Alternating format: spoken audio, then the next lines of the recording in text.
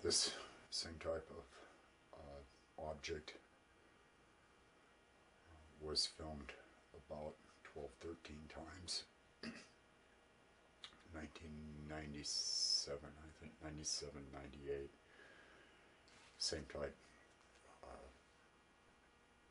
craft, light, something underneath it. About 12, 13 films. Only lasted for a short amount of time.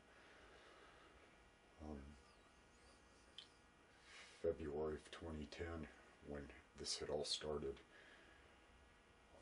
I saw it and I was not really sure. I saw it sitting up there and wasn't really sure about what I was looking at.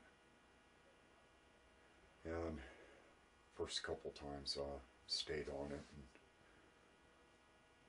second, third film, I was grabbing still photos off the films, grabbing frames, and pulled one up where had the sphere underneath it, and another one, and a third one, and the two had a line going to it. Looked like a three-pronged fork. Once I pulled that up, I knew that I would estimate that more than 30 and less than 50 times in which I had seen this object materialize. I can remember there was one that when it appeared, it appeared so solid and so strong. It wasn't small, or it was just massive. And I watched it. It just, once again, it's like going through this invisible door. I don't really know how to explain it or break it down as to how it's able to do it, but I know what I've seen. Same camera through the entire 172 encounters. It's just a very simple 30 optical Panasonic mini DV, nothing fancy.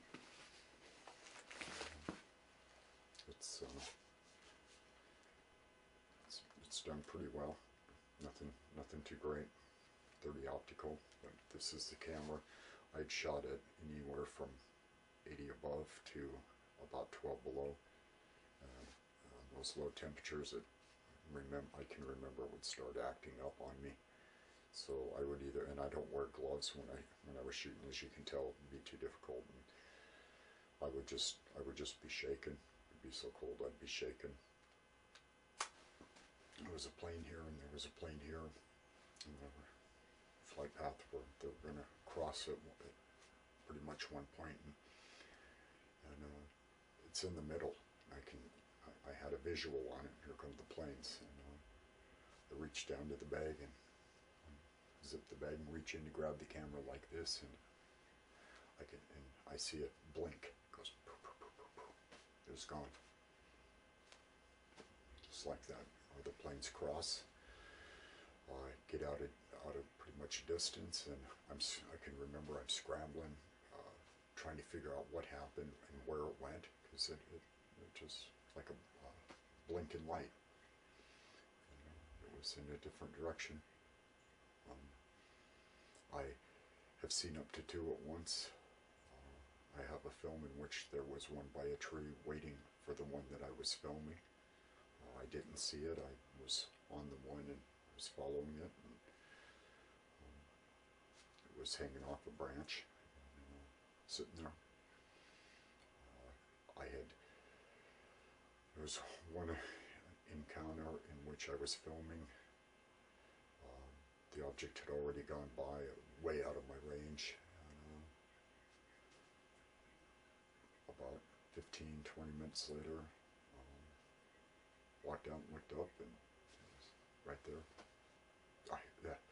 I can still see that. I mean, it was just right there. There are times that I feel that it appears or it shows up and it waits. It'll wait. This is from experience. Like it waits to be seen. I also know for a fact that it only allows, try to think how I can say this, it only allows certain eyes to be able to see it, if that makes any sense. This is known from experience, and did some tests. I have had six individual separate people that have watched it while I was filming it. They are all professionals in their fields. I have shot many times where I would catch it in between the trees, catch it in a spot in between the trees, and that wind would just be whipping, just howling, and just sit there. Just sit in. And the description of those films, I believe, towards the last one, because I was able to get it in that spot for a lengthy amount of time, and to where the viewer could hear the wind, and when I wide angled they could see the trees moving, it would help me to realize that this object is intelligently controlled, or it would not be able to sit there like that. After so many, I actually would hide and wait to see where it was coming from. The first 20-30 encounters, I would hide, but I would catch it coming over me. I would be behind something, and then after that I started thinking, well, I need to figure out a way to be able to see where it's coming from before it can see me.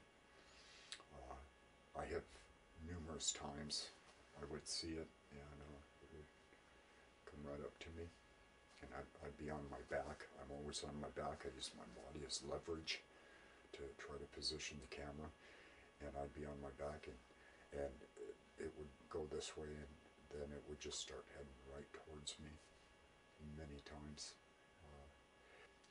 When it swells like that, and it does swell, that's usually when it would either be changing directions or picking up speed.